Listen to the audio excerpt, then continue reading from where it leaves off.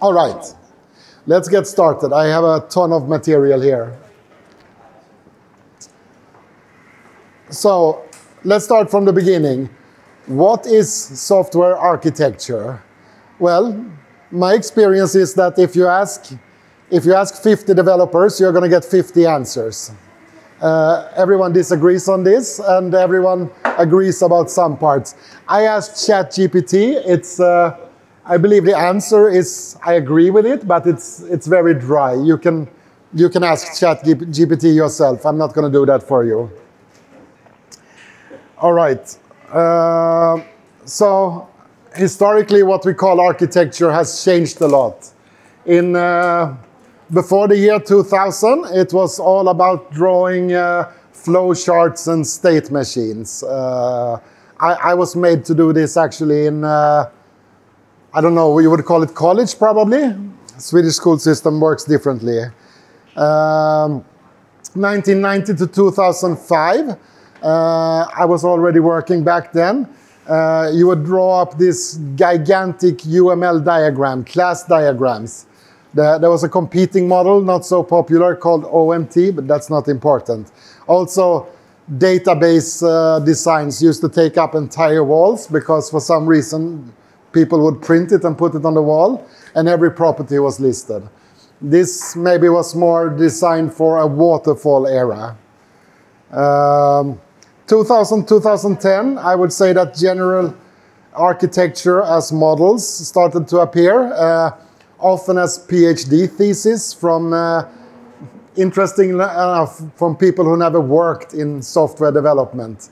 They went and did their master's degree, then they did their PhD, and they invented a new way of architecting. Nothing happened to like 98% of this. And where we are today is usually feature by feature architect on demand. And we have some general description of a system. Maybe it would be more interesting to bring up what I consider to be architecture.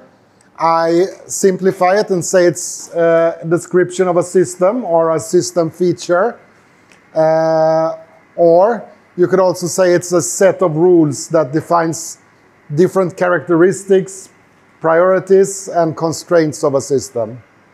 There are common elements for a system architecture that we always look at. Same thing here. I will be publishing these slides afterwards, and you can look them up online. There will be differences of opinion what to include and what to exclude here as well.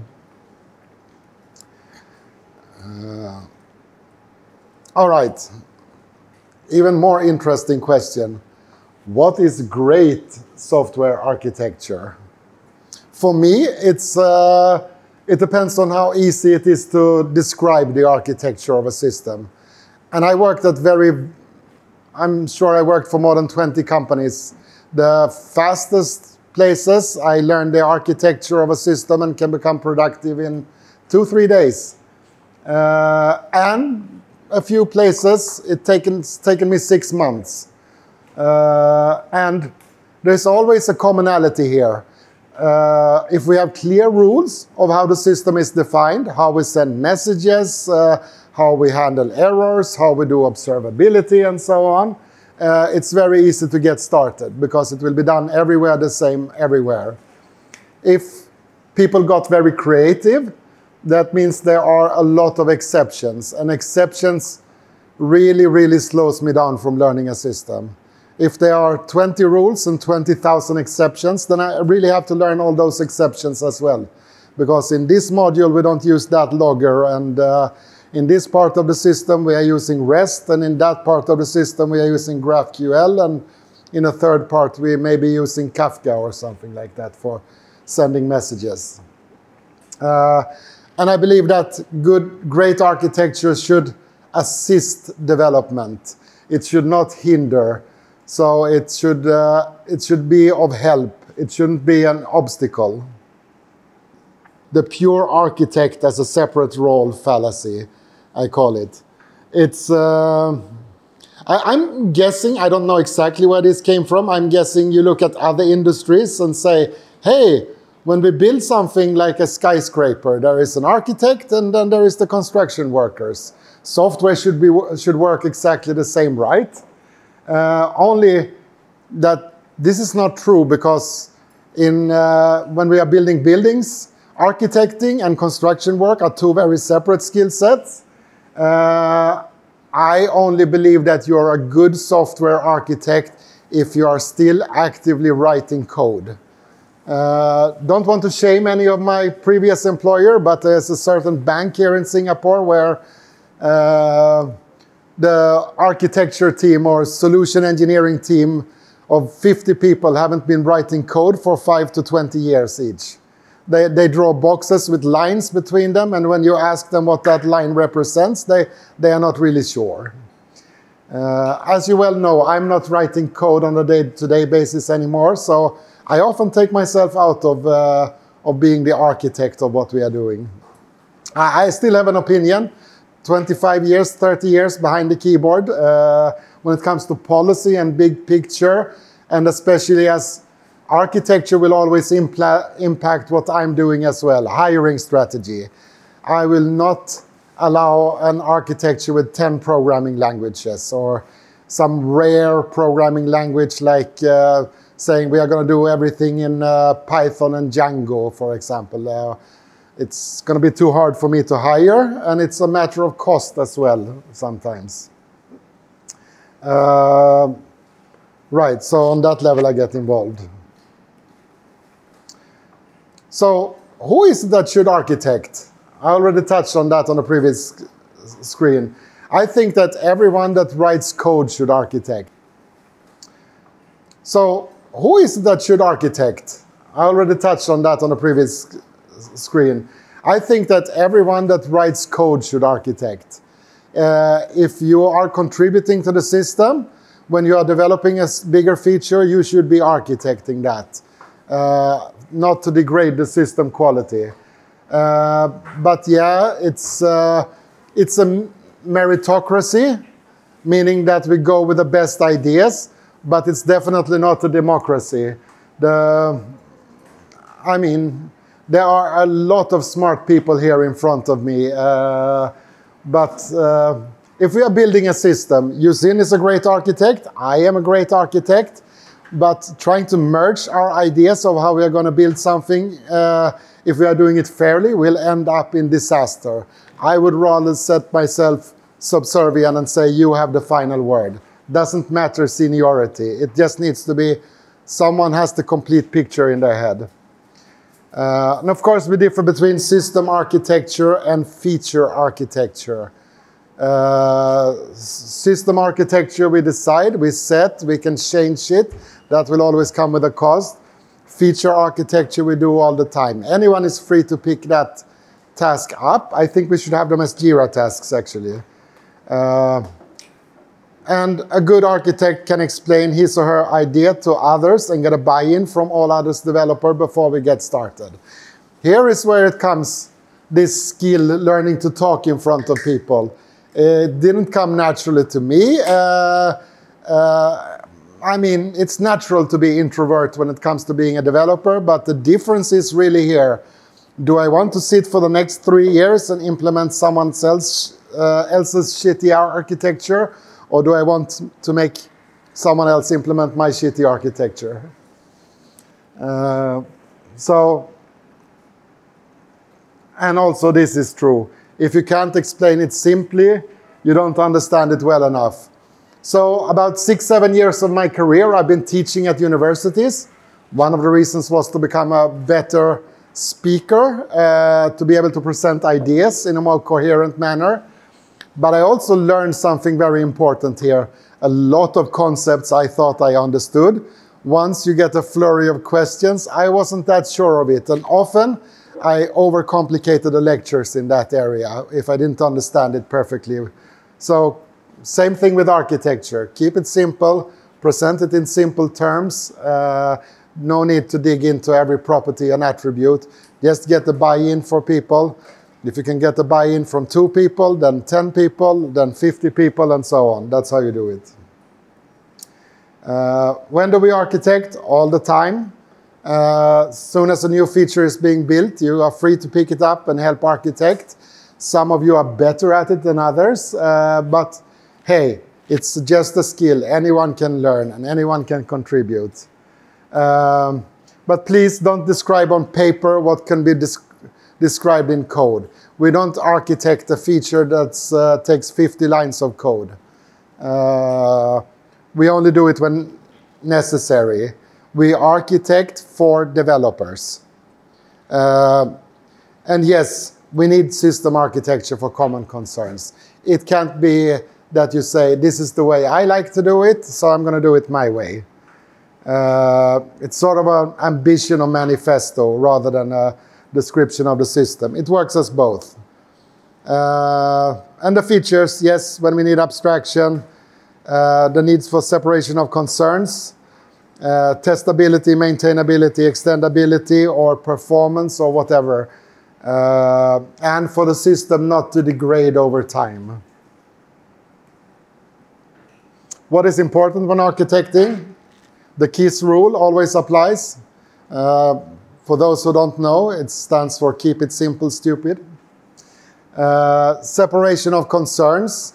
For example, the logger shouldn't do any business logic. The network or transport layer of messages shouldn't do any higher level logic and so on. I was opposed to REST for a long time because we actually do application error messages in the network layer, which it's breaking the rules here. But separation of concerns, if you can modularize the system, it will be easier to work with. Try to map what we are doing to the physical world. Don't build artificial Rube Goldberg machines. A Rube Goldberg machine is, well, you can look it up. It's those kind of machines where, you have a ball spiraling and hitting a pad and something else drops and spins and so on. It's very easy to start architecting artificial entities. We're going to get back to that when we talk about domain-driven design. Create or follow priorities and try to describe an abstraction level that takes 2 or 3 steps into the future. Okay, we don't have time to build observability in this sprint, but we are going to do it in the next, for example, so there needs to be a way to do that. Where do I plug in my logger? Now, I think observability should be built right off the start, but it's an example. And also, if you have to work around architecture, do I have a good example here? Our admin UI, for example. Authorization has to be done for each endpoint because it wasn't built in from the beginning. No finger pointing. So, what are the common patterns in architecture? Well, we can start looking at some common debates that's been going on for a few years now. We have the classic one for microservices versus monolith. In the dawn of my career, everything was a monolith. Nothing wrong with that. Then, 10, 15 years ago or so, microservices started to become popular, and everyone was supposed to do microservices all of a sudden for every system they built. And there were some common arguments here. Why do we do microservices? People were saying things like, oh, but we can choose a new programming language for every service that we write. Well, in theory we can, but that also means I need to keep 20 people here over holidays, because if we're going to maintain a system with 10 languages, then I'm going to have someone representing each language.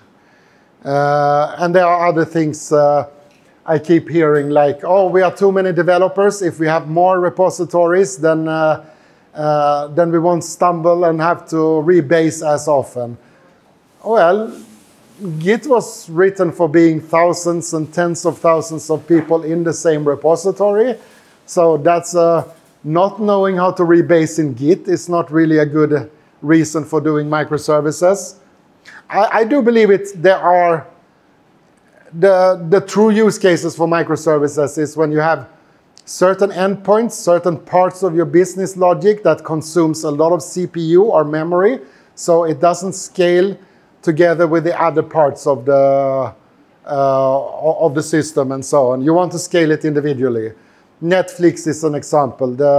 I think they are running 700 or 800 instances of the services that are actually serving the video stream. But for the browsing, you only need like 10 instances maybe. And it's totally different data. Often with microservices, I found that we are exchanging one problem for another. The complexity of infrastructure goes up enormously when we start doing microservices. And it's instead of needing 3 DevOps people, we need 15 of them. And the cost of having a dev environment, staging environment, prod environment, and testing environment also goes up because all of a sudden, instead of having 20 EC2 instances, we need 300. But, I mean, the way I see it these days, I think there's more of a gray zone. It doesn't have to be either or. Everyone thinks of, when they say monolith, everyone thinks of Java and deploying the old war files with FTP and so on. It's where you're running one instance, and if you wanted to go faster or scale, you buy more hardware. Doesn't have to be that at all. Let's get back to that. First, I want to do an example here of something I architected a long time ago in the microservice world. And here's an example of me and architecture. So, yes, okay, I missed the slide. That's coming later. So, okay, microservices rules and patterns. Single service ownership of data sources. Man, I was breaking that all the time in the beginning. I didn't understand why it was needed. But if you think about it, if you put a filter on some data, it's really good to have that in one service. Otherwise, you have to put it in a library and implement it in 5 services. Also, there are a lot of race conditions and deadlocks if you have multiple services reading from the same table. Dynamic endpoint routing, yes. This became necessary because you don't want the client to have the logic of what each service is deployed to, what container and so on. So you put a proxy there. And it looks like all the endpoints are on one entity. And there's a lot of advantages to doing this as well. You can have backup solutions and so on. One endpoint is not responding in my local cluster, so I have endpoints in another cluster somewhere or a backup service. Single concern reusable services. Yes, this is a case actually for doing microservices. You have a weather service, you have an authorization service. Google have a lot of this where they have one service serving the whole company, for example. Yeah. Scaling groups. As I said before, the old monolithic JBoss war file thing, only scalability you got was buying more hardware. With microservices, this thing about scaling groups, so you scale horizontally, you run several instances, much cheaper, much better, can scale to almost infinity. Although I discovered, why can't you do this with a monolith? And of course, the deployment versioning strategy. This is what I'm coming to soon.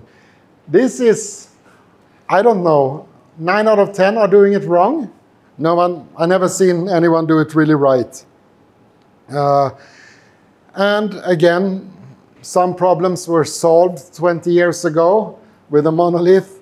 You do microservices, they come back. How do you coordinate a series of calls to happen in a certain order? You need to collect data, you need things to happen in an atomic way.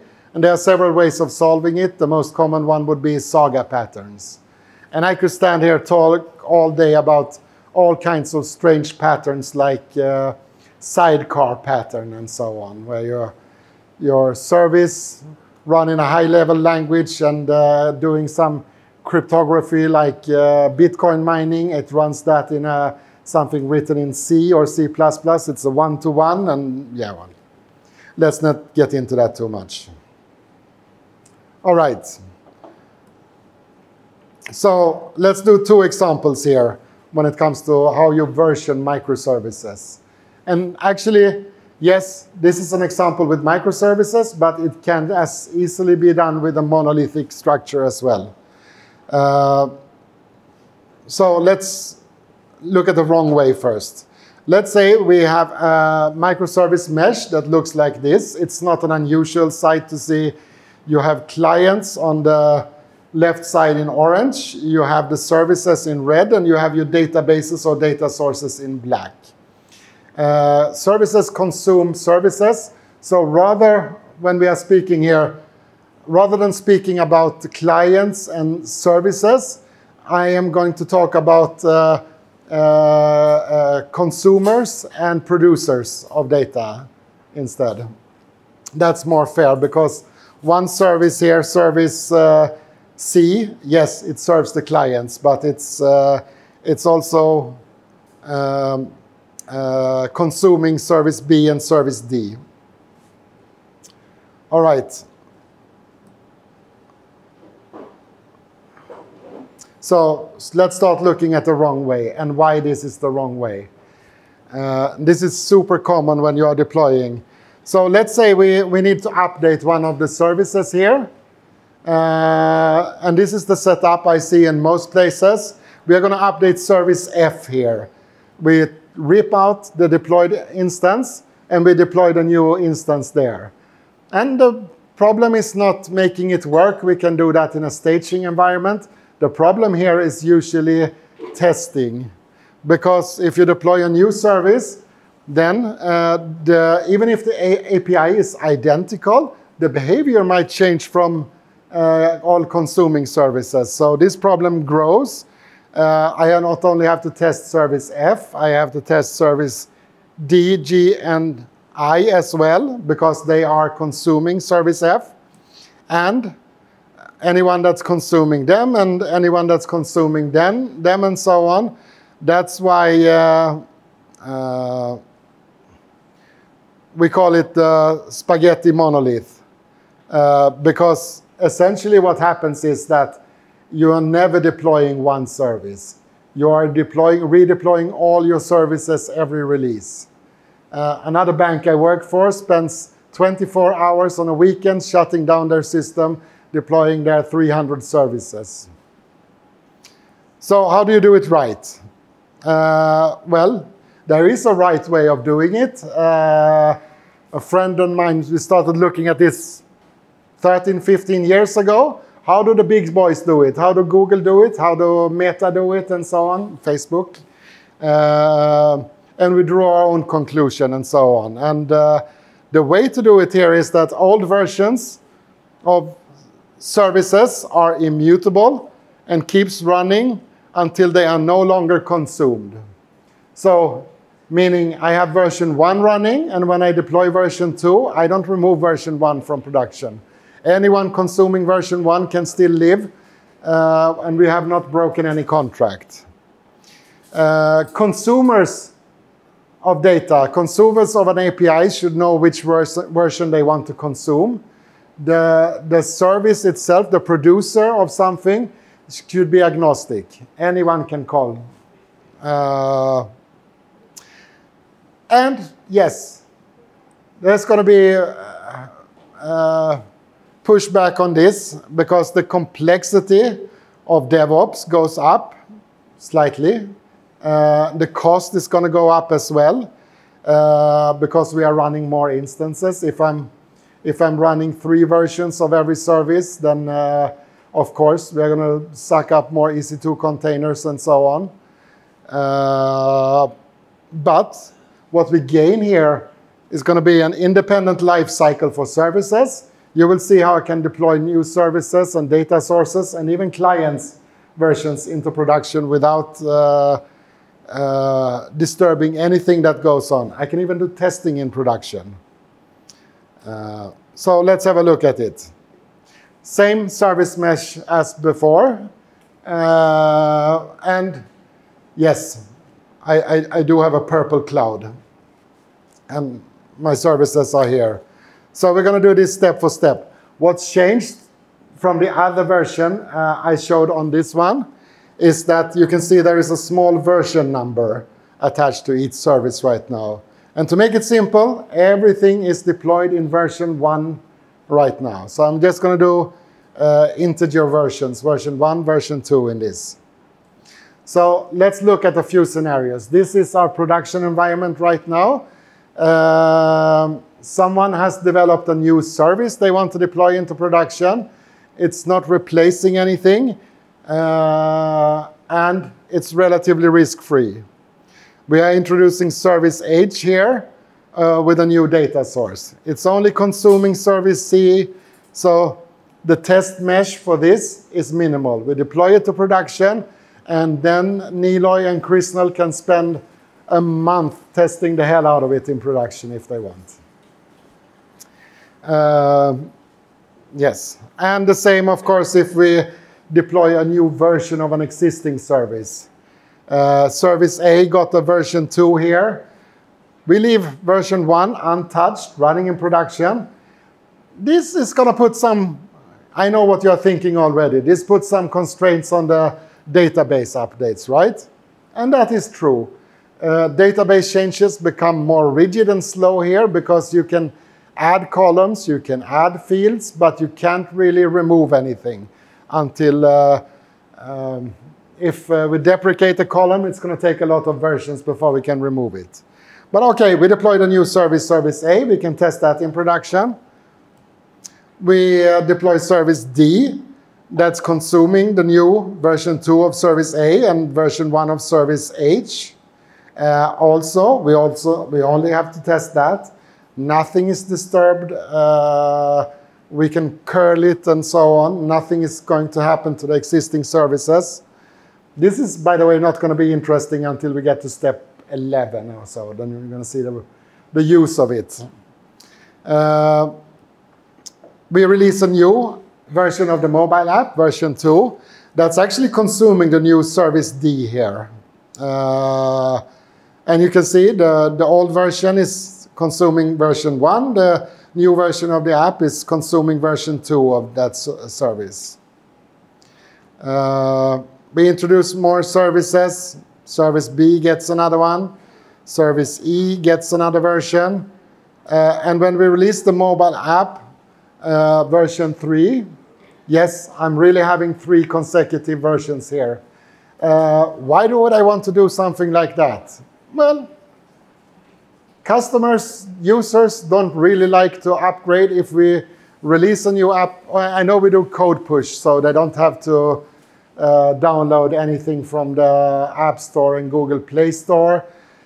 Singapore, it's super fast doing code push. If you live in another country where you're on a 3G or 2G connection, maybe not so interesting to take that update all the time. But OK, 3 versions in production. The cycle goes like this. I should deprecate the oldest one. And that's what I'm doing here. I'm deprecating the oldest version. And I introduce a new version of the mobile app. I, again, deprecate the oldest version of the mobile app. And now, something interesting has happened here. Some of the services, if you can see that, are no longer being consumed by anyone, actually. For example, service E here is completely without consumers. And we can see that in the DevOps dashboard. So now we can deprecate that permanently. Boom. We take it away. You're with me so far? And we didn't disturb anything. This is continuous deployment, continuous integration at its very best. Now service D has no one consuming it, so we can remove that too. Service A, version 1, has no consumers. Oh, sorry, service B first. Don't know my slides well enough. And then, of course, service A would be the last one. So now you can see we have gone full cycle in upgrading. Yes, it looks like a lot more complicated, but it's actually easier because the backend can develop at their own pace. Some of the services versions they deploy will never be consumed. And the client can simply, when the mobile app can say, hey, we are going to take these versions and consume whatever is deployed in production right now. So you gain these disconnect independent cycles in theory. In reality, you probably want to release a feature every now and then. But it may have existed on the back end a month before the front end even gets to it. All right, so this is an example of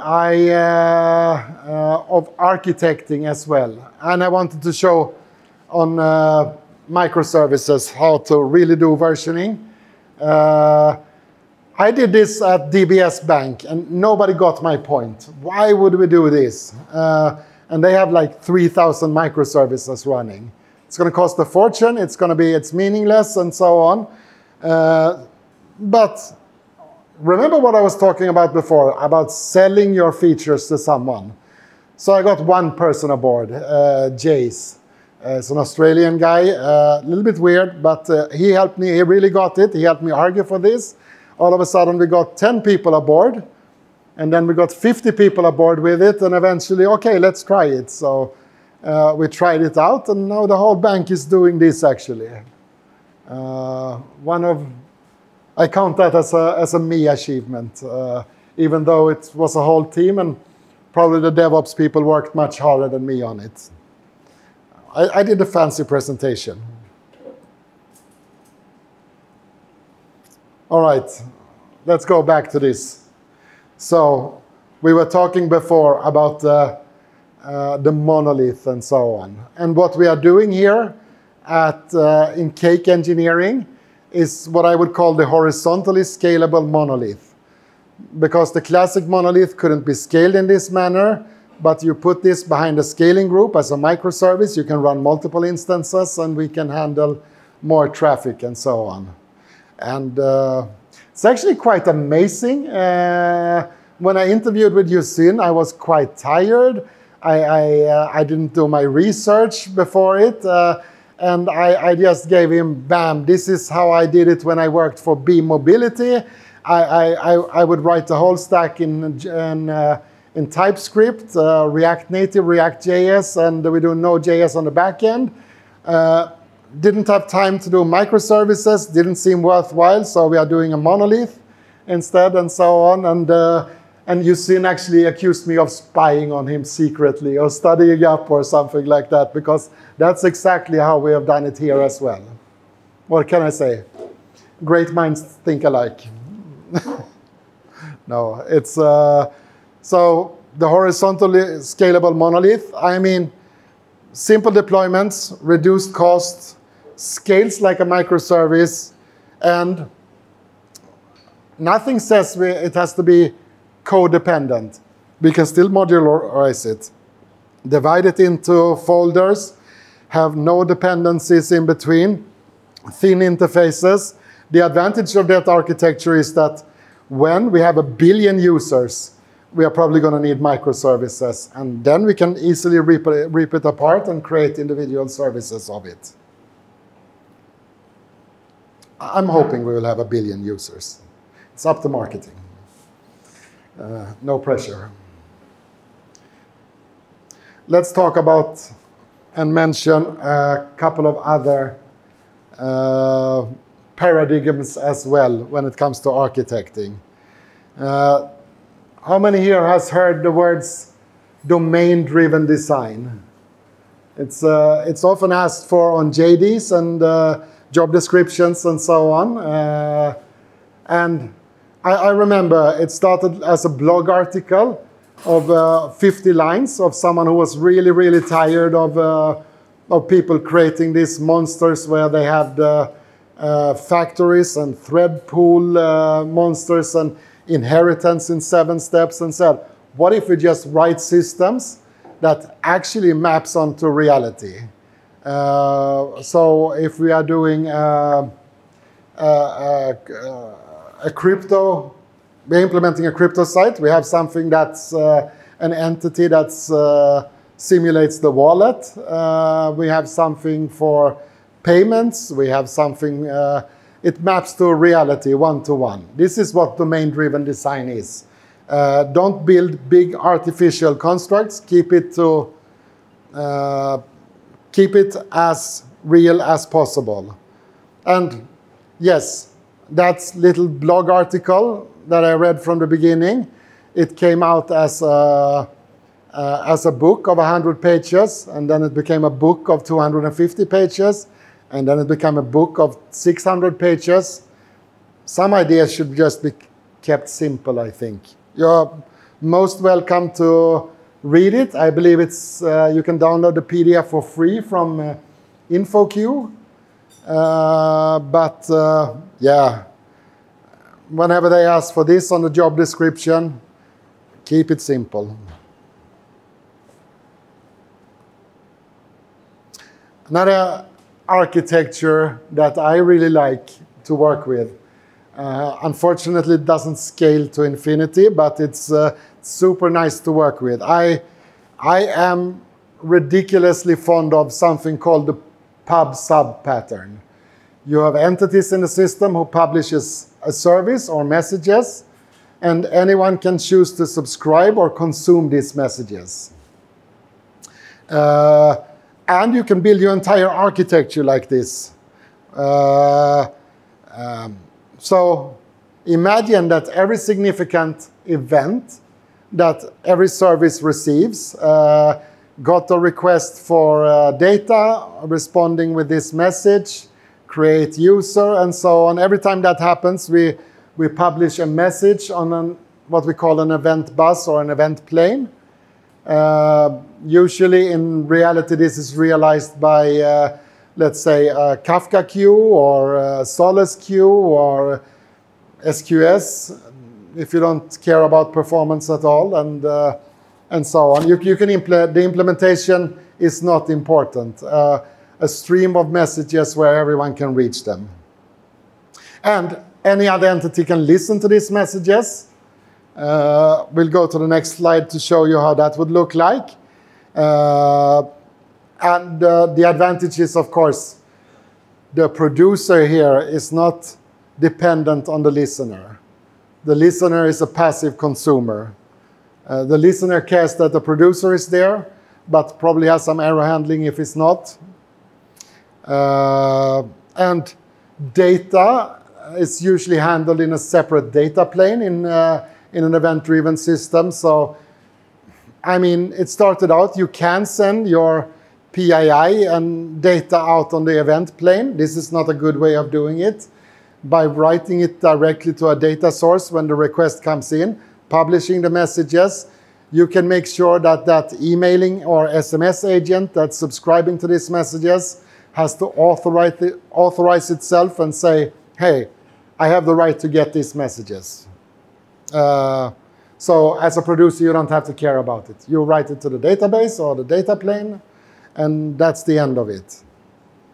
It's a very robust and secure pattern, but of course there are limitations on performance and resource management. Imagine yourself, when this goes up to, it's fine for 20 services, but each subscriber has to read every message saying, this message not for me, this message not for me, this message not for me, and maybe one message in 10,000 really is for me, and but I still have to do something every time a message comes in. And if I have tens of thousands of producers, that's going to be really heavy, because all of a sudden I'm having scaling groups just to handle meaningless messages that I'm not interested in. Yes, a logger is going to be interested in every message, but the emailer is only going to be interested in password reset, user creation, and so on. All the other requests, like look in my crypto wallet, is not going to be interesting, so we throw that away. All right. how does this look like in reality? Well, you have a service or a producer of data, and you have an event plane. Let's say it's a Kafka queue this time. On this, we want to add the data plane as well. And as I said, usually this is used with microservices, which means that the data plane here would be one service for each data source. Last company me and Peter worked for actually auto-generated the data plane. So a lot of magic happening there. Yeah, well, you will see here. This is just to exemplify. But OK, now I have this. This system is running. It can answer messages. Let's say I want to introduce something like an emailer I mentioned before. So the service producer, the little gray blob in the left corner, would get a request for a user to be created. It writes that user data into the data plane. It's stored in one of the databases. It publishes a message on the event plane. The email consumer service here picks up, aha, user was created. I should email a welcome message. So it goes in. It has an ID from that message. It asks the database, can I have all the user data for this ID? Sure, you're allowed to. So it gets the data, it creates the email, and it sends it. It's not really concerned. This is a very suitable architecture for something like this. An email being sent, for example, it doesn't have to respond immediately. It fails a little bit. It's not as fast as a REST call or a Kafka call when it comes to request-response messages. Get me this data now and present it. You can make it as fast by having caching schemes or sending the data in the event plane, or doing some sort of hybrid where the service also has a REST interface so you can send data directly. And of course, I can have an infinite amount of listeners to this. Logger is the classic example. All of a sudden, observability becomes a dream. You just hook on a logger to the event plane and say, throw all my stuff into whatever logging service we want it to be, Datadog, Splunk, Elk Stack, and so on. And we can redirect it, and we can have multiple listeners here. Right. Yes. This was actually all of it. And I know it was a race of slides, but I'm going to publish all of it. I wanted to give a little bit of time for questions and discussion.